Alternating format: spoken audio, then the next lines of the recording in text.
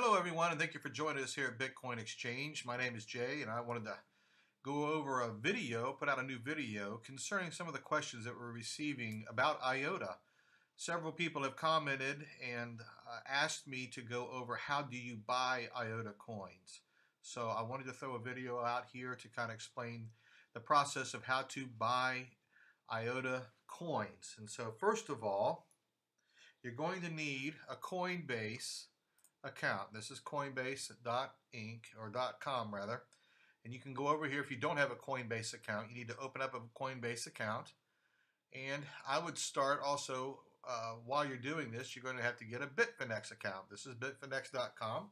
This is the only place that right now you can purchase IOTA is on the Bitfinex exchange. And so you're going to need an exchange account with Bitfinex to get that set up and verified. And you're going to need a Coinbase account, and they're going to verify pretty much the same way. You're going to have to send them a picture, a high quality resolution picture of the front of your driver's license, the back of your driver's license, send them in different questions they're going to ask you for security, and it's going to take maybe a day or two to get your account with Bitfinex set up.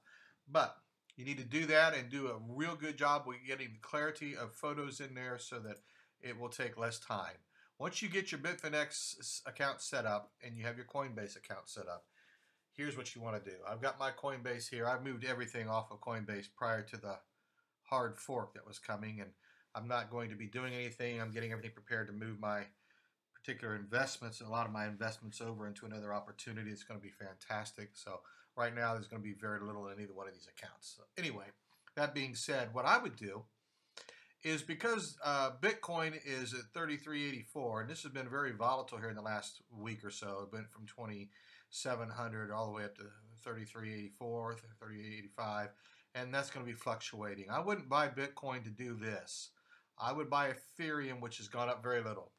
So, and the reason is because if you buy Bitcoin and it takes you a day or two before you send your Bitcoin over into Bitfinex to trade it into IOTA, Bitcoin could drop, and I expect it to drop back down around 2,900 for a little while and then go back up again.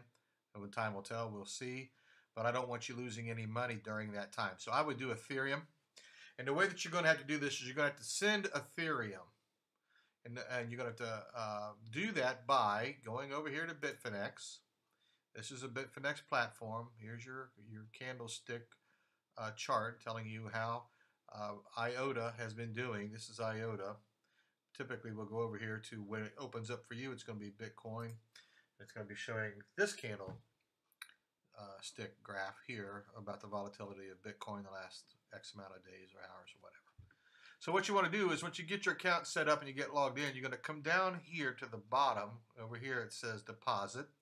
You click on this deposit, and it's going to bring up all the different options that you can use. So now you're going to be depositing Ethereum right here. So you click on that, and it's going to bring you to this page, and you can read all about this. This is basically a notice about smart contracts, and you can read all about that. Here's the big thing here. You got three wallets. You got an exchange wallet, you have a margin wallet, and you have a funding wallet. And without going into how the exchange operates with marginals and fundings and different things, I'm going to say we're just only using this exchange wallet for this particular purpose. So you're going to be depositing your Ethereum into your Ethereum wallet in the exchange, because that's what you're going to do with it. You're going to later exchange it. So here is the address. You're going to copy and paste this. You're going to highlight it, right click, and hit copy. And you're going to take note of the first 5 or 6 alphanumerics on the left and the last 5 or 6 alphanumeric letters on the numbers on the right. So you're going to write these down, 060630 or whatever it may be on your end. And then over here is 7C8DDF, okay? That way I have the front and the back end of this entire address. Once I have this highlighted and saved in my clipboard, I come back over here to Coinbase, and then I say, okay, I'm into my Ethereum wallet. I'm going to be sending Ethereum, and it's going to be going into this wallet. Copy and paste there, and there's your numbers, 060630, 7C8DDF.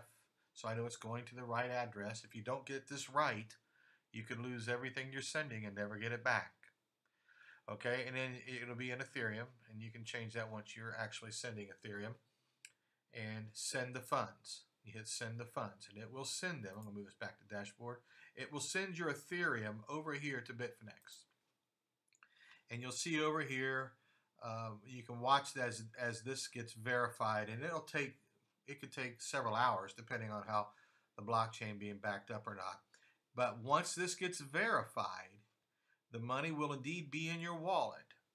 And you can go over here to managing wallets. You can go up here to reports and find out how things are going. But once it gets into your wallet, you're going to come back over here to your candles, and you're going to come back over here to this left side, and you're going to drop down to Ethereum USD. Here's US Ethereum. Here's Ethereum USD. It's trading at 268.40.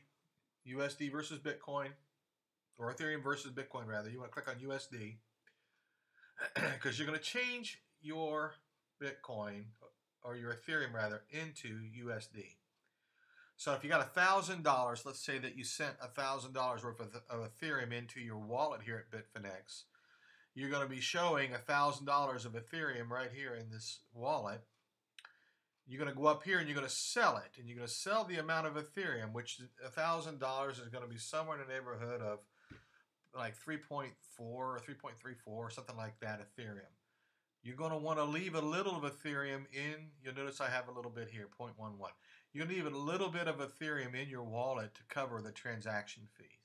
So if it's $1,000 worth of Ethereum, or let's say 3.4, you might want to send 3.6 or 3.36 or 3.35 Ethereum. That way you got a little bit extra to pay for the fees, and then you'll hit exchange sell.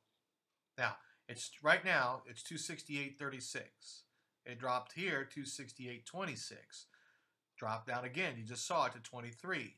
So no one's going to buy your Ethereum at 268.36 if it's selling for 268.23.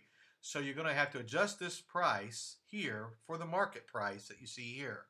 This will sell quickly. Okay? Or you can sit and wait hours if you want it to sell at a higher rate and hope that someone will buy it. But I sell at market rate when I do this because I want to get my IOTA and get it done with, because my goal is not to make pennies.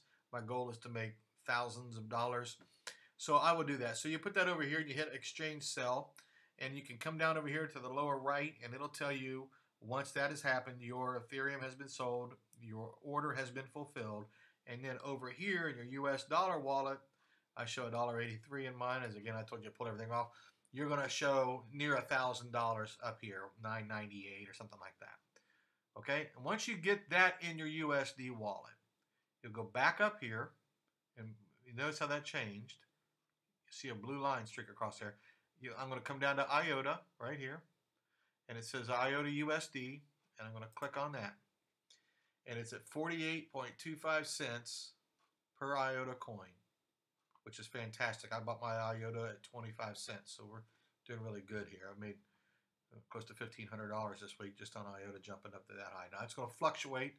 Expect it to fluctuate because IOTA hasn't even started to really take off yet. If this thing takes off, it's going to go very quickly, parabolic, shooting up as it does. But right now, you got a great time to get into this and buy. So what you want to do is you're going to look at IOTA selling at 48.2 cents.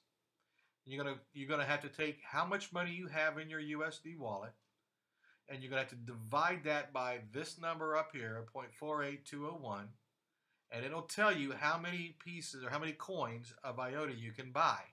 You'll put that number right here.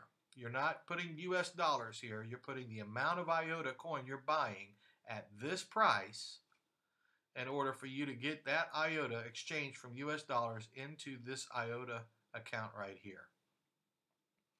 So when that happens, you hit exchange buy, and see, just 48.25. Okay, it will go through. If it doesn't go through, if this goes higher than what you have here, okay, then you need to adjust it, and that'll be down over here where you have a place where you can adjust your bid to match the market to sell it. And they'll sell it to you at that match market. You'll have to adjust the amount that you're buying.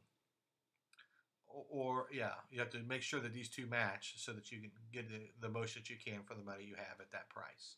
You hit exchange buy, then the IOTA will end up in your IOTA account right here, and it'll tell you when it's been fulfilled, and you'll have, I don't know, 2,000 IOTA coins or thereabouts, okay? If it's $1,000, you're gonna have roughly, you're gonna have $2,000 and some change, 2,000 coins and some change over here. Now, once that takes place, I would not keep my IOTA coins on the Bitfinex exchange because they can get hacked and you can lose your money.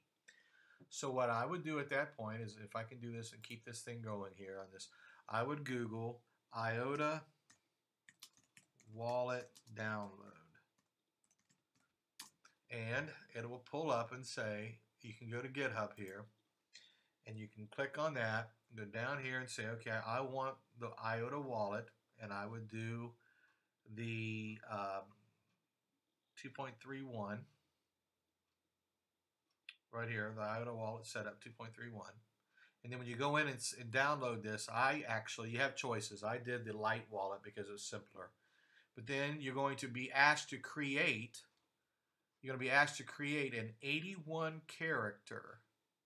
Go back over here, click this off. You're going to be asked to put in an 81 character seed, S-E-E-D, seed. That's a password.